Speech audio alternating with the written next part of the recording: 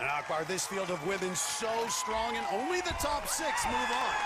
There you go. To advance, she's likely going to have to do something she never has done. Get up the warped wall and get a buzzer. Oh, this would be so cool to see, and I think this would be a great time for her to kind of put it all together. Confident start, 5'6", 135. Good transition.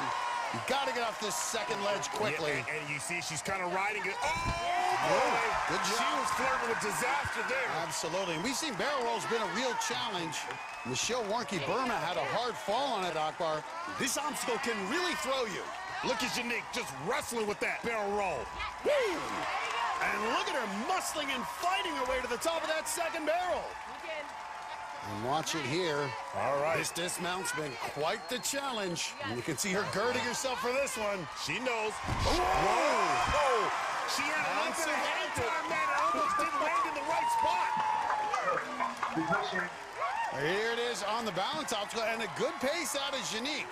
All right, Zanique's got to just stride through it, Matt. She's 5'6", 135 pounds, got long legs. She should be able to hit it right in the middle. Diamond dash. Nice, nice. Oh, stop.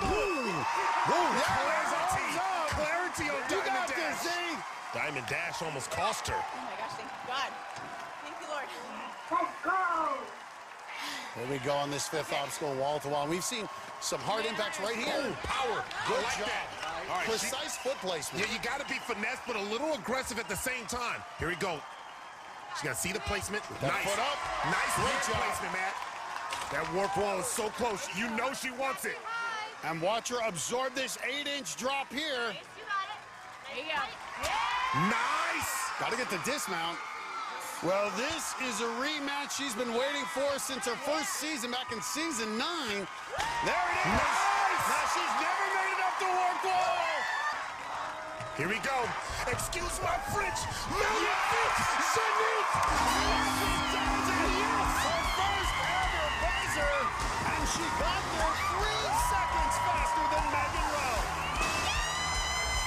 After getting close 5 years ago, she finally got a second chance at the warp wall, and this mom made the most of it.